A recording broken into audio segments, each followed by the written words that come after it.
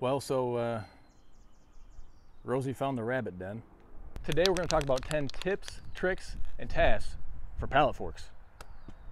I've been looking for a way to use this Kubota orange, and I think we can get a little bit of harmony going on here. A little bit of yin and yang, you know, a little bit of good and evil.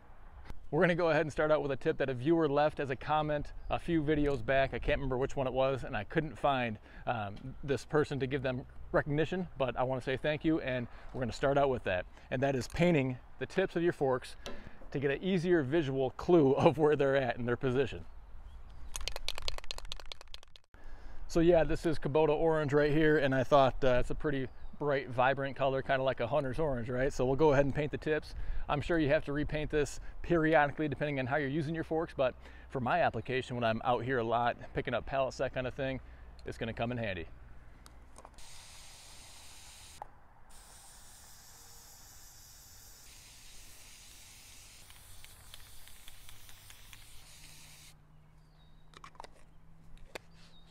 So that's right, we're going to give you a mixture here, some tips, some tricks with them, some different tasks that you can use pallet forks for.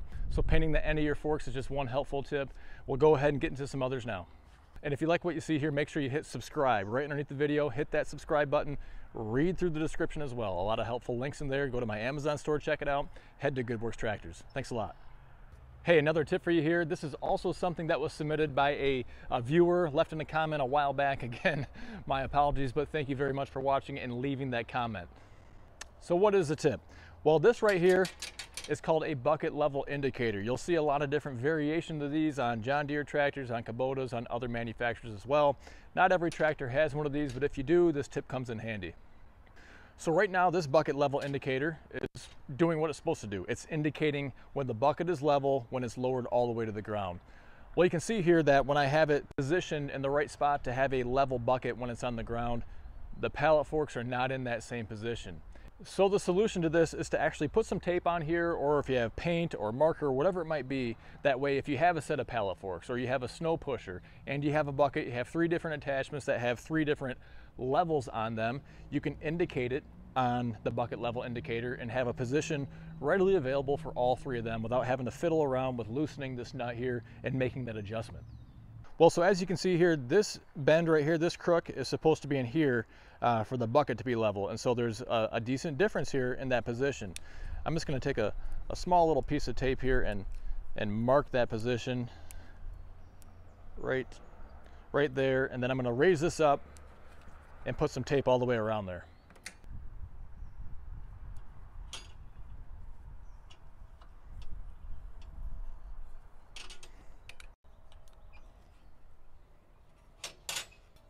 There we go. Now I've got a position for the bucket, and now I have a position for the forks. So you had a snow pusher on here, you can make another position for that, even put it in a different color-coded piece of tape or paint.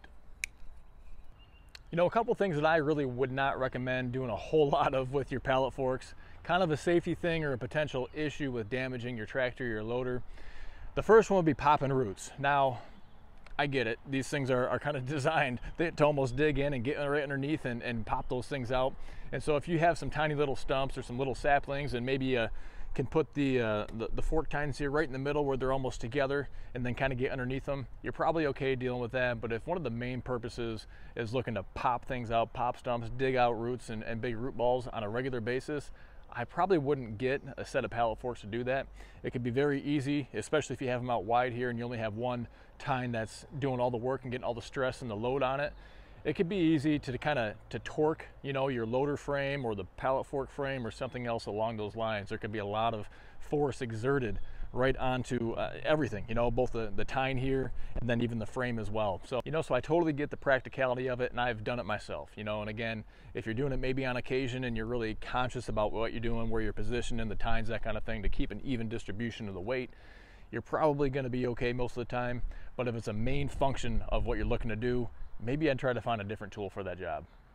You know, I've also read about in some forums, guys actually using these things to dig trenches, long trenches, just using one tine, you know, taking the other one off and just digging long trenches. And, you know, again, I don't really know if they're necessarily designed to do that kind of thing. So I would probably just encourage you to be very cautious and aware of how you could damage your loader or the frames or the tines or whatever it might be.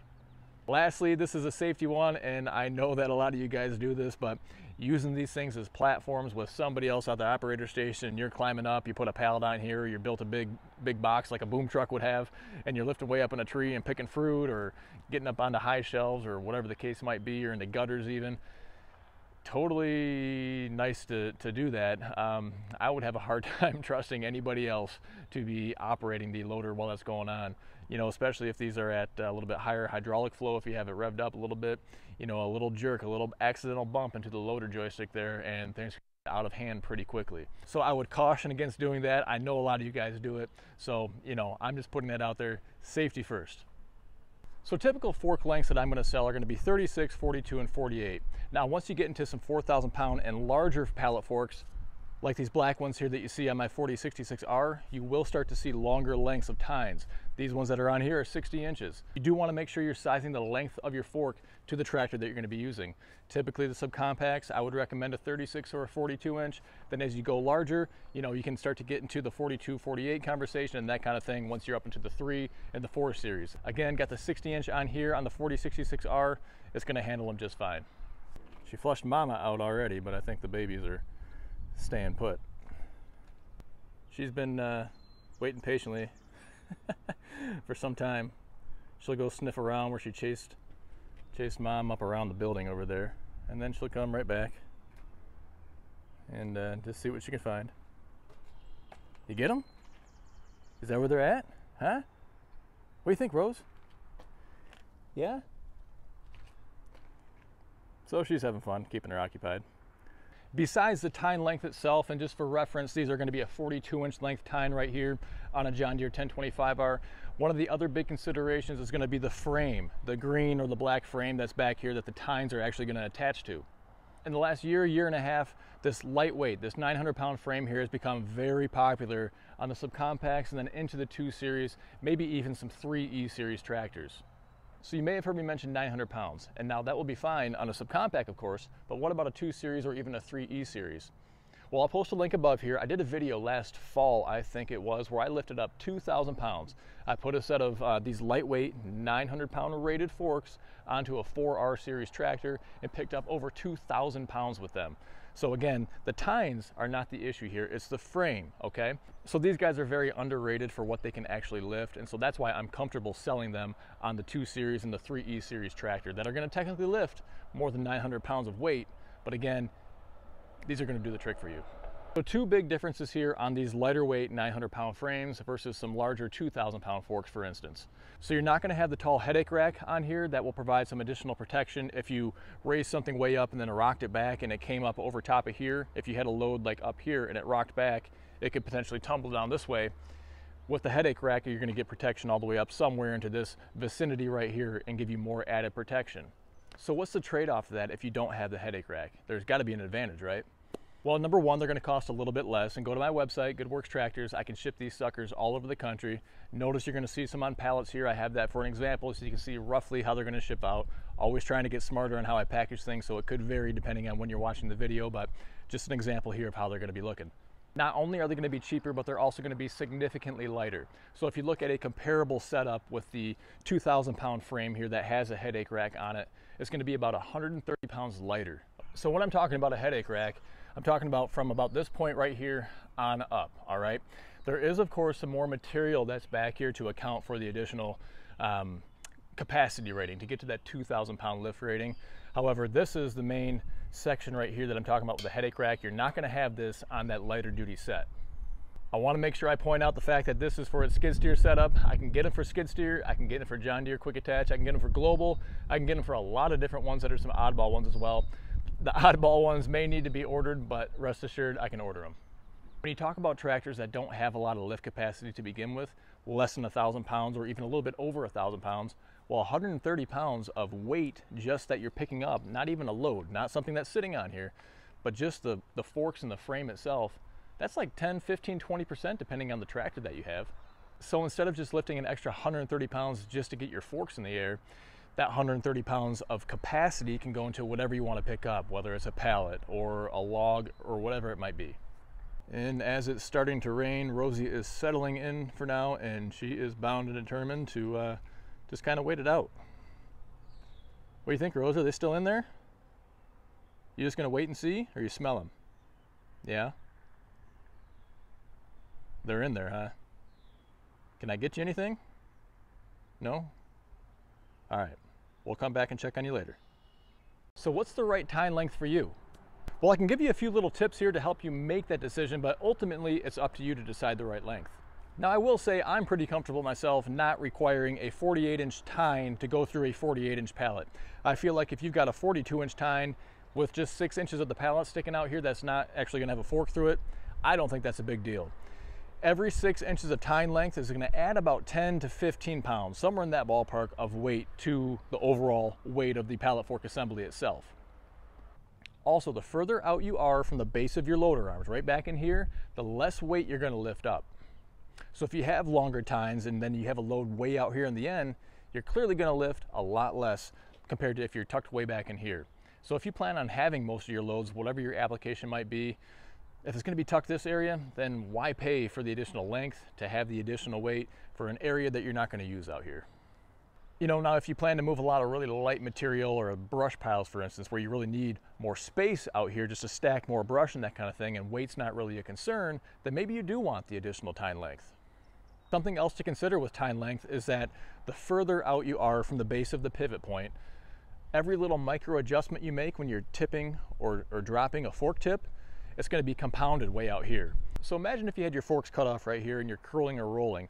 Well, a little movement is not going to move the fork tips very much. However, it's compounded when it's further and further out this way, where those micro little movements become a lot more substantial the further out you go. And I definitely realize that with my 60-inch forks. You know, when I'm forking things off of trucks or forking them onto trucks or trailers or whatever it might be, and I'm just feathering that control, that loader joystick, those micro little adjustments are really a lot bigger than I want them to be a lot of the time.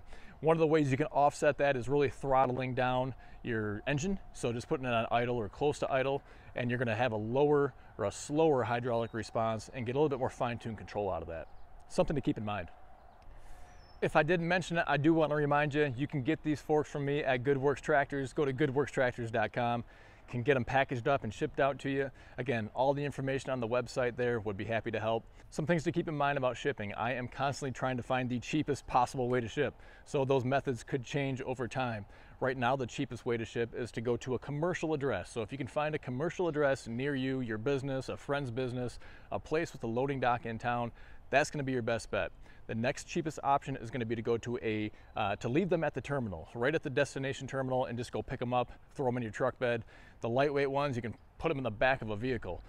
The most expensive way is going to be to go to a residential address. That does not mean it's going to include a lift gate. It's just these freight haulers, these LTL carriers charge the most amount of money to go to a residential address versus the commercial address and holding them at the terminal. I'm going to give you a quick short list here of varying uses for pallet forks to get those creative juices flowing. So things that I've used them for, things I've heard other customers use them for, maybe even seen online in forums or in pictures as well. So for me, raising ladder stands. You know, if you're a deer hunter like I am, sometimes those ladder stands are a bear. So you can kind of just put the whole ladder stand right here in the middle. That way it's kind of sandwiched in between here and can't fall either side, and then go ahead and just raise them up against your tree and at least get the assistance from the tractor that way. A creative one, fence posts. You know, just stack up all your fence posts right down there, kind of rock it back a little bit. You got a post hole auger on the back side. That way you just kind of pick them off as you're going down. Storing equipment on racks in your garage or in a barn or even outside on a racking system. You know, if you want to have a more compacted storage area, you know, put those things right on racks. Get a tiered shelving system where you can have one on almost on the floor, then, you know, 4 foot up, and then 7 or 8 foot up too, depending on the tractor and the loader that you have set up. But pallet forks are awesome for that kind of task and just helping to keep things organized. Of course, let you guys with the woodlot, moving brush piles, moving logs, moving timber, all that kind of thing. Pallet forks are a poor man's grapple, so they say, and they work really well for that. Other things pallet forks are good for, let's see here, picking up round bales, moving boulders around, bins of firewood, pallets full of pellets for you, you wood burning stove guys, and of course, anything on a pallet itself, all right?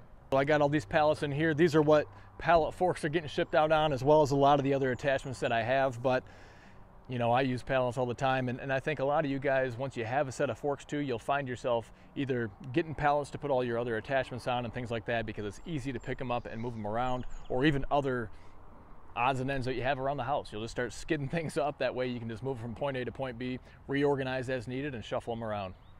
So that's what you see all my attachments on back here. And on that note, I can help you out with an attachment. I can help you out with a tractor. Make sure you hit that subscribe button below and read through the description as well. Stay safe. We'll see you soon.